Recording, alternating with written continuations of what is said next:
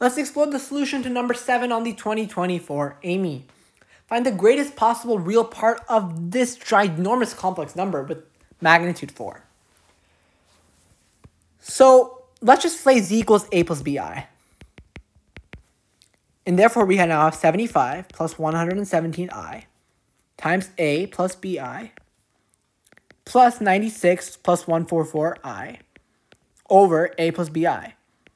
So now we don't want complex numbers in the denominator. So first thing that we should just do right off the bat, multiply this by a minus bi and the bottom by a minus bi. And this is equal to, you have a nice copy and paste feature here. Copy and paste. It's equal to this, and now we can make this denominator just a squared plus b squared, just by difference of squares. So, and now the key idea here is most of these terms, or half of these terms are imaginary. So we just focus on the real terms in each expression.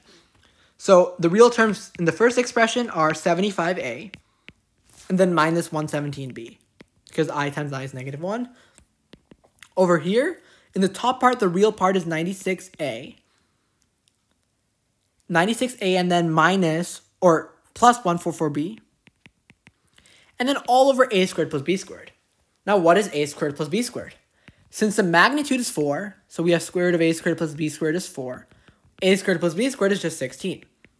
So we get that, and that's pretty cool, because now this is equal to 75a plus 96a over 16 is 6a. So that just becomes 81a. And then minus 117b, well, plus 9b, so minus 108b. And clearly, we can just factor out a 27 from here. So 3a minus 4b. So now the problem is basically saying, maximize this quantity, given that we have a squared plus b squared equals 16. And there's many ways to go about this. I believe there's also should be a way using AMGM. But I'm going to show the solution that I did, which is taking the derivative. So I'm guessing most of you are familiar with calculus. So we have b equals the square root of 16 minus a squared. So we substitute that in, and we'll multiply by 27 at the end. We'll leave that for now. Minus 4 times square root of 16 minus a squared.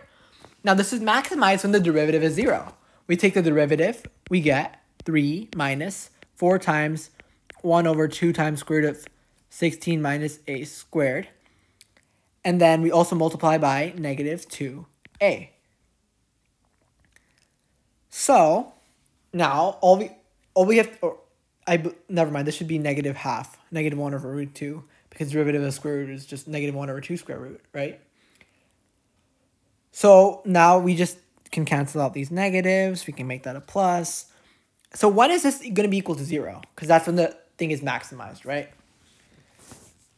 We just solve it, right? We have 3 equal to 8a over 2 times square root of 16 minus a squared, which is 4a over square root of 16 minus a squared.